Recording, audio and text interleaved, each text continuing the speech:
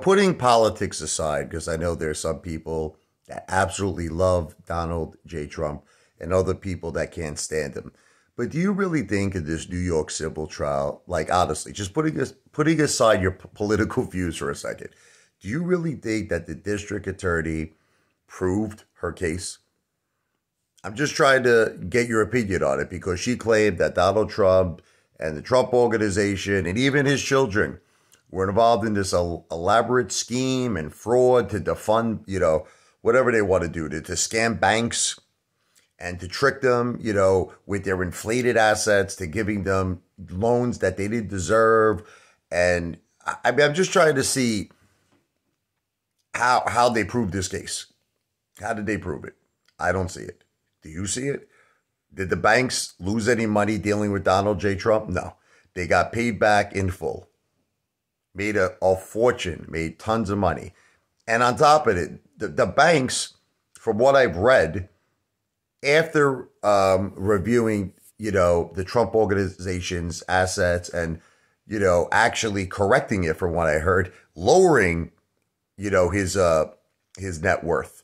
You know what I mean? They actually, and his assessed real estate values of the properties that were mentioned, Mar-a-Lago, Trump Tower. From what I was reading, certain banks actually lowered the value of these properties and still decided to give Donald J. Trump and the Trump organization a loan of hundreds and hundreds of millions of dollars. Go figure, right? And like I said, this was after the Trump organization even put together a disclaimer saying they're not professionals, they're not professional accountants, and this is just subject to their opinion. Don't listen to them. Go do your own due diligence. Go do your own homework. And yet, they claim there's fraud. Where's the fraud if you have a disclaimer?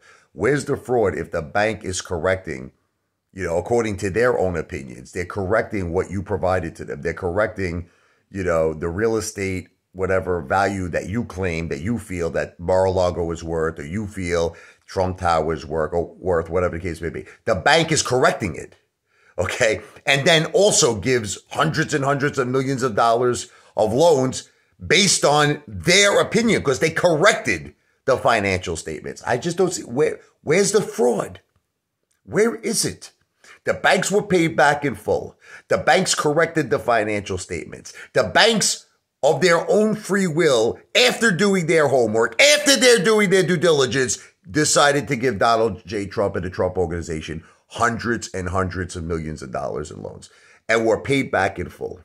I don't know. I don't see a victim. I don't see fraud. But again, I'm not a judge. So everything I'm saying is obviously for entertainment purposes only. But what do you think?